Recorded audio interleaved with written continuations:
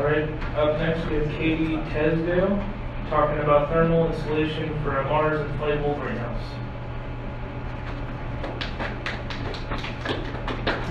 Good afternoon. My name is Ken Teasdale, and I'll be talking to you about this topic of thermal insulation, what I refer to as hyper insulation for Mars surface greenhouse. So one day, a couple years ago, I was couch surfing on DirecTV, and I came across the second episode of the NGC series about Mars. It was pretty amazing to me, so I recorded the series. And along about December, they had the 5th episode of it, and things had gone sideways, and colonists on Mars were freezing their butts, and plants were dying because of a power failure. And as that was happening, a little light went off in my head, because I've been developing a hyper insulation panel, an advanced thermal insulation panel that will fit on buildings. You kind of think of it as taking take a thermos bottle and you put it down over a 2-3 story high-heat building, and you achieve something like 80% reduction in the heat usage for the building. And it was working pretty well technically. The only problem that what you would otherwise do would be use vacuum insulated panels that have been in the off the shelf for about 20 years. They wouldn't do quite as good a job, but they're 2 to 3 times cheaper. So without that economic incentive, I kind of put it on the back burner. But in looking at the Mars special, I wondered to myself how the panels would work on Mars in the environment, because there's some peculiarities about it. So I went off and dusted off my Excel spreadsheet model for it, started plugging in data from Mars environment, and started redesigning it a little bit. And I was kind of blown away by the results of that.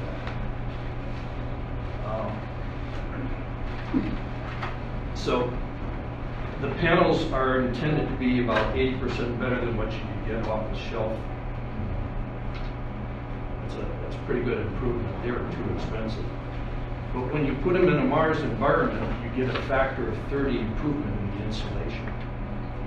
On top of that, you cut the cost by a factor of 10, and you cut the weight factor by a factor of 10. So I thought that was a good combination to take to Mars.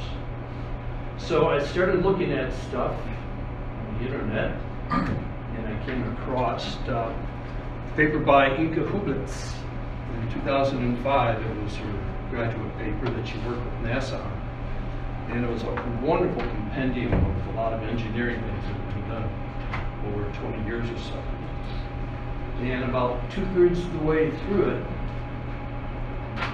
I've got to for optimization for an inflatable greenhouse. Now this is my idea here. I can't get it. So here's the double wall inflatable part of it, and you blow that up, and then after that's inflated, you fill the inside. I was using 0.6 atmospheres of pressure. She used 0.3 because it's cheaper.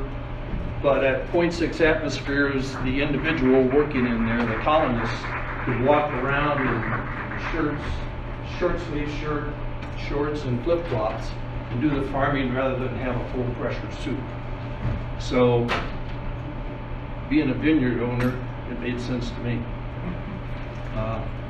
So it's this one greenhouse, it's a little bit bigger than hers, would supply 55% of the calories for one individual.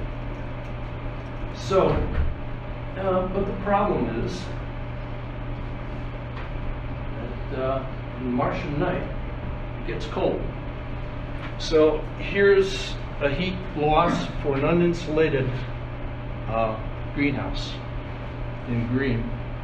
You're talking 40 to 50 kilowatts per greenhouse per individual. That's a lot of power to be stepping up. And I think somebody from Aerospace Corporation who was working with us said, well, let's just throw a MLI blanket on top of the greenhouse at night, take it off in the morning. Good idea, but greenhouse is 200 square meters, and that's a big blanket. And what it does, it buys you this heat benefit here in the nighttime. Here's noon, midnight time scale. And as you take it off, you're still hitting 32, 35 kilowatts of power being lost that you have to supply as heat from your power supplies. So that didn't sound like a good idea to me. I mean, 35 kilowatts, that's like 4 10 kilowatt power reactors per greenhouse per person. And that seems like a lot. And if you multiply it by 4, say you had 4 colonists, it adds up. So I was trying to think of what we could do about it. My panels are made entirely out of metal, but they're the best insulator in the universe. So in a greenhouse that doesn't work out. So I came up with an idea for an exoskeleton that would sit on top of the greenhouse. So the exoskeleton is this orange tubular structure that it's 1 meter long pieces that all snap together like a tent. You put that up before you inflate your greenhouse. So you create that. These little guys down here are rotating hinges for the panels. The panels go on, and what you have to do is you have to bring the materials, titanium alloy, with you to Mars and assemble them out. We'd have automated equipment for laser welding, vacuum equipment, and things like that. So each one of these long movers here, 18 meters long, is a 1x3 panel times 6. And you attach them to the pivot points to the hinges. And the way you move them around is like this. So here's a cross section. Here's the panels coming down. Here's one that's been open. You'll have the hinge point here, which rotates about the outer perimeter, so they're always in contact with each other. And you have guide wires that come up and down on the outside edges. So the wire coming up, which is how you pull the panel up, is supported by a wire across the greenhouse, supported by a couple poles, and you have multiple poles there. So you have to do a little bit of work that way. And you have a guide wire coming in, and these are all driven by stepper motors that are controlled by a computer. So you pull these back into place, and that's how the thing, there's some attachable, elongated, inflated little buoy things that attach to the greenhouse, so that the panel, when it comes in place, is making firm contact and keeping the heat in. Now when you open up one of these things, you've got 11 louvers going around and one open. When you have infrared heat inside, it's bouncing around and being absorbed and kicked back, but out here you're losing 1/12 of it. So you can let heat out this way when you open it up. Okay, so what I did is made a little cartoon here. It shows what happens on a greenhouse over a 12-hour period on Mars. So these louvers over here are opened up. This is the east. They're pointing at the sun. You want to minimize the shadow being cast. It's every 15 minutes. We're not moving this fast. It's just their position every 15 minutes. Here's noontime. Panels over here are facing in opposite directions. And this one over here. Okay, you're doing both letting light in, but you also are building up heat, and you got to let the heat out. So you're opening the panels and balancing off that factor. So, and this is also what you would do in direct sunlight. So it's getting late in the day, and there's end of day, and it's dark. And when you do that, this is what you get. Here's a graph from before, uninsulated MOI, and this is the heat flow in and out with the panels activated. So you're opening panels, you build up the heat, you open up another panel. That's plus or minus 2.5 kilowatts. With the thermal mass you have inside the greenhouse, that'll average out, so you don't need to add any heat, you don't need to take any air conditioning. But the important thing is this. Out here in the nighttime, it looks like it's 0, but it's actually set to 110 watts. Now, 110 watts is important because if you have 110 watts is important because that's the amount of heat a human body will give off on average from the metabolism. Okay? So let's say it's midnight, power goes out, alarms go off, colonists get up, and they all march into the greenhouses with a blanket and a pillow, and they all camp out. And the power given off by them will be enough to keep the greenhouse at 72 degrees Fahrenheit. Till the morning, you do repairs. So that's the idea. It's a redundancy, it's a fail-safe mechanism. It reduces power, and you get rid of ESM for trading out the power for, say, reactors or something all around. Okay, if you don't have direct sunlight, you've got a lot of scatter, you've got a tower of 1 or 2. Light's coming in, it's not being absorbed by the dust, it's coming in from all directions, omnidirectional. So this panel configuration, where you're going radio with it, allows the most light to go into the thing. Could you put reflective surfaces on those so they could bounce some of the sunlight in to help out if they were like reflected on both sides? The sunlight reflecting on them might actually get some That's reflection possible. inside. I was actually thinking the inside of the panels that would be facing in might need to be black or dark, just for the absorption to keep it in. But yeah, I mean there might be, there would be, and my calculation, which I show here, is looking at it geometrically across the greenhouse, the planter boxes that we had there. If you go across here, you're starting at 60% from 1 pi radian to 95% back to 6%, 60%. That's an odd function. I don't know how it ended up like that. So yeah, and if you have a reflective surface, that might go up. That's a good point. Okay, so that's how the exoskeleton works. But how are you going to believe that the panels will do what they're supposed to do? Because we're pretty advanced. So we're taking you to class, Thermal Insulation 101. You've got, of course, four principles for that you have to employ in making the panel. So we should all be versed in conduction, convection, and radiative heat transfer. That's all the physics that generate it. And the only thing to point out here, I got to go through it pretty fast because I'm running out of time. The constant of thermal conductivity is a property of the material you're using. It's usually not a constant, it's got some temperature dependence to it. We can ignore convection on Mars and the Mars atmosphere. And by the way, that exoskeleton, I forgot to mention, was sitting in Mars environment. It's outside of that contained greenhouse. And then you got a radiation law, which accounts for most of the heat taken off. If you got 295 Kelvin here and 133 Kelvin here, that adds up to a lot of heat. This denominator factor n+1, if you have a hot panel, hot plate and cold plate, and then you put end plates in between, you can reduce the heat flow. So that's a trick you do. That's why MLI works. Multiple layers of radiant. And then this final factor here is a variation of conduction. If you have a partial pressure inside a vacuum panel, it's not a total vacuum. Slip flow theory, sorry, I can't say that. So I'm going to refer to it as flip-flop theory.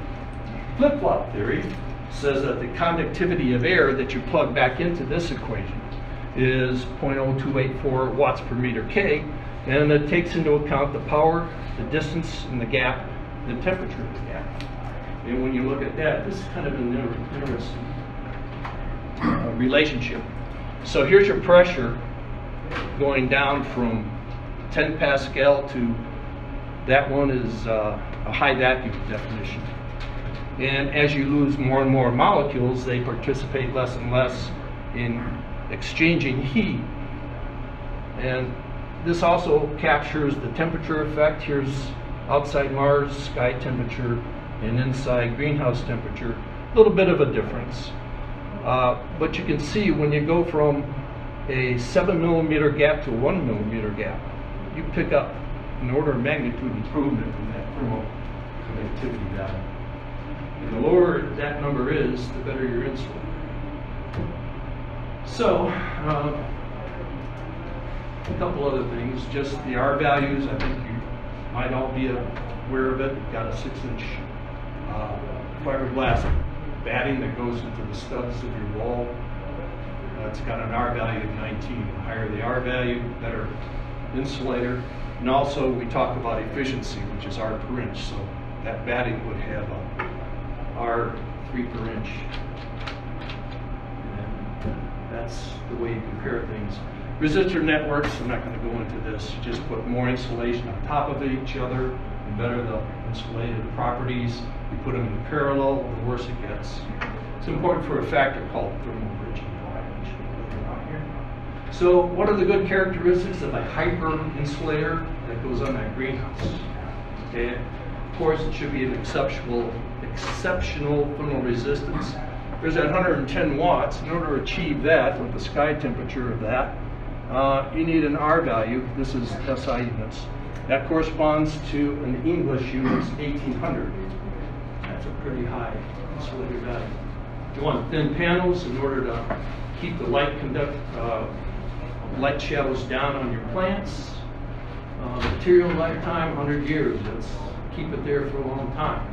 And please, no plastics or organics inside the panels. They'll degrade in the environment, radiation environment, into a gas and kill our vacuum. Low mass, of course, you want to transport it there.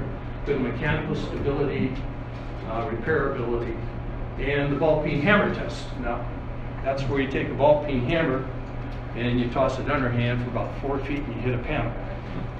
Okay? Vacuum insulated panels you can buy off the shelf have a core that's made out of a porous silicate.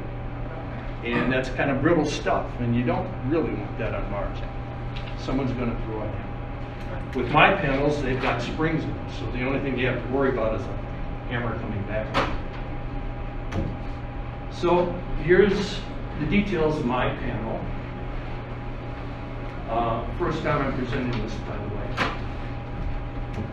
So they're made of all metal. You have 2 plates, air pressure outside from Mars, and in between you hold those plates apart by coil springs made out of 38644 titanium alloy. The vacuum inside is a high vacuum.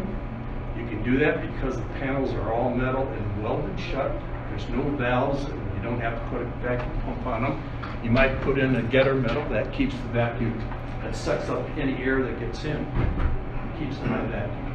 Springs are in a 21x7 array, very tiny wire, 50 mil diameter wire, 5/8 inch diameter spring with 13.5 coils. And it works out that if you stretch that spring out, it's close to a meter long.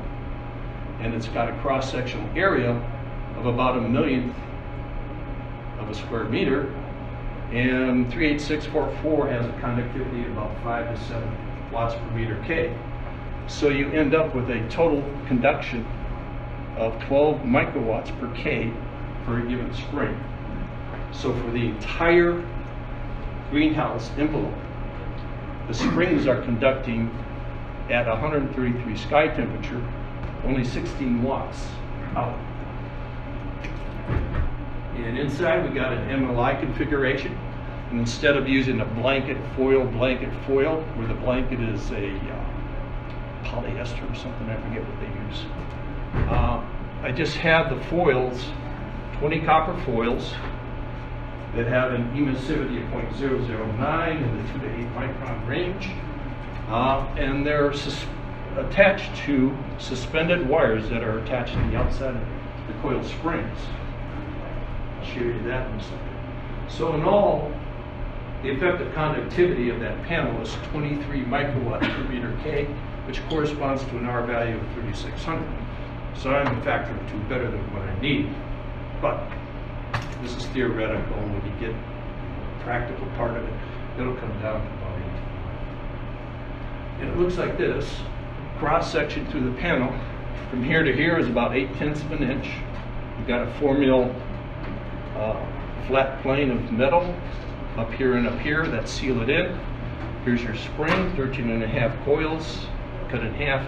You got some reinforcing U-channel running that 1 meter with 7 coils across it. The coils have to be precisely positioned.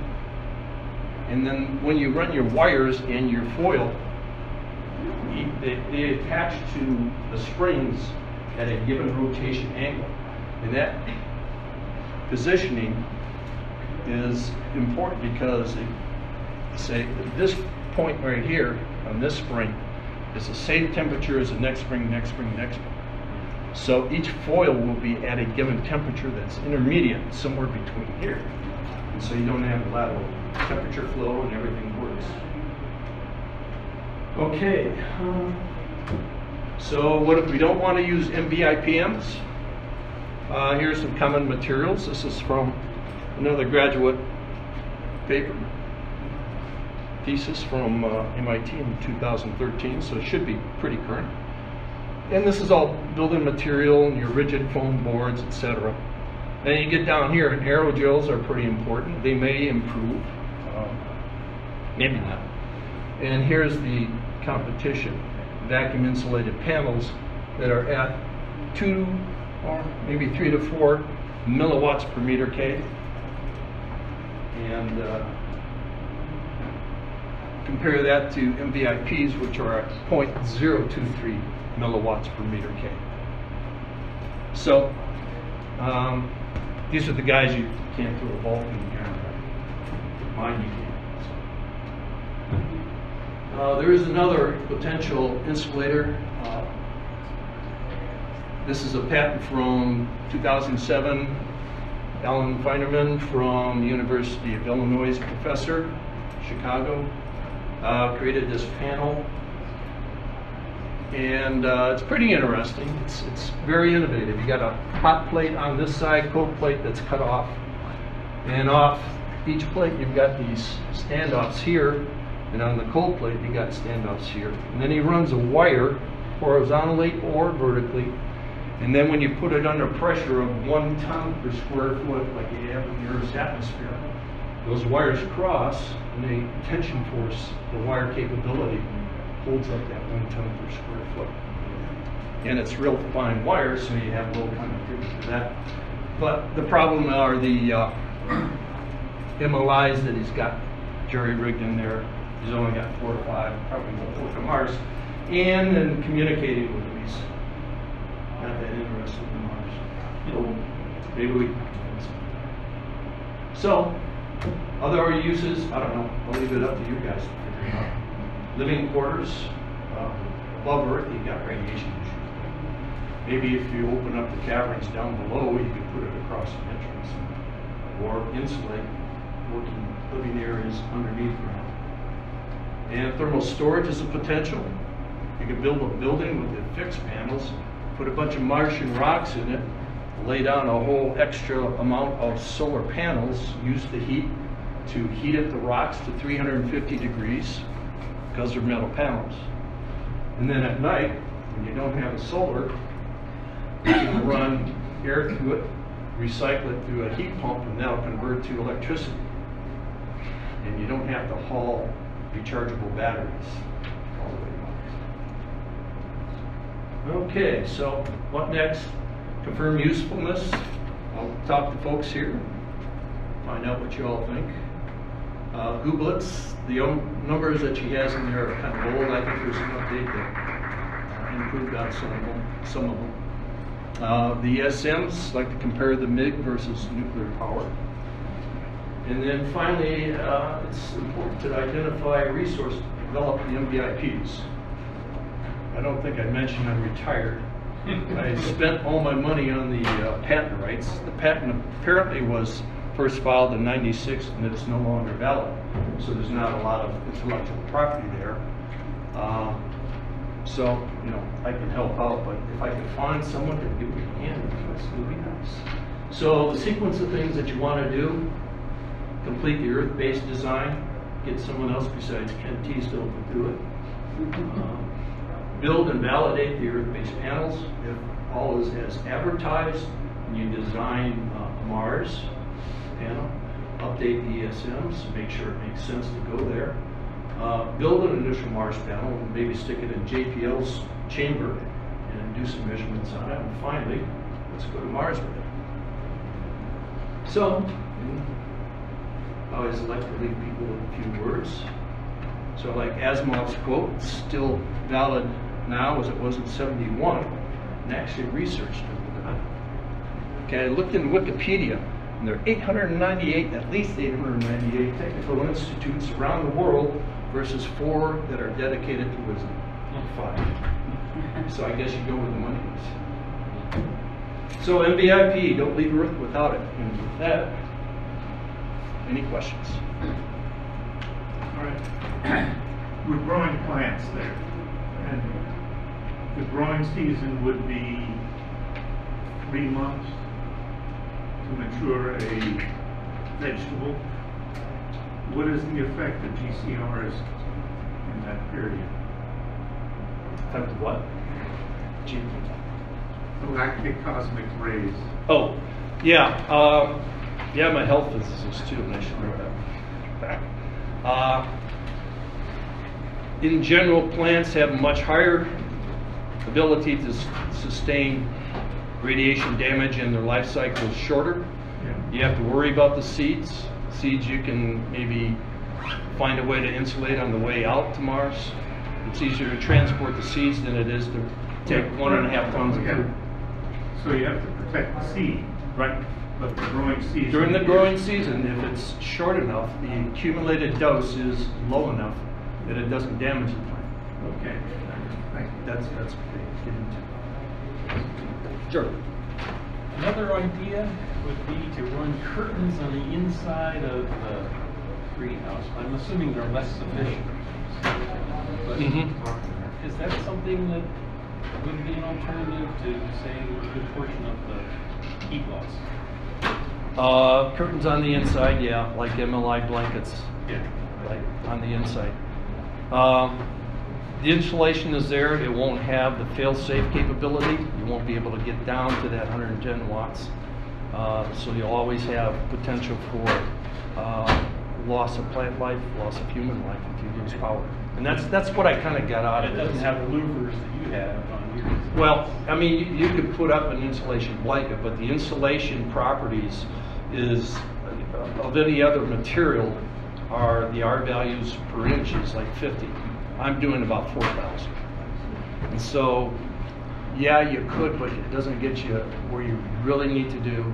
And it's, and I actually can't use my panels on the inside either because it's a higher pressure. Higher pressure squeezes more. I need stronger springs that have bigger diameters, and I lose the effect. When springs for Earth are 300 mils in diameter for white, and massive 4 turns. And I can only get about an R value of 134 for a 2-inch panel, and this is around 2,000. I presume it's okay to build these panels even under Earth's atmosphere. They'll be compressed, but then as they get into the Martian atmosphere. Well, they can't compress because you have springs there. So you can have them sitting unvacuumed, let's say.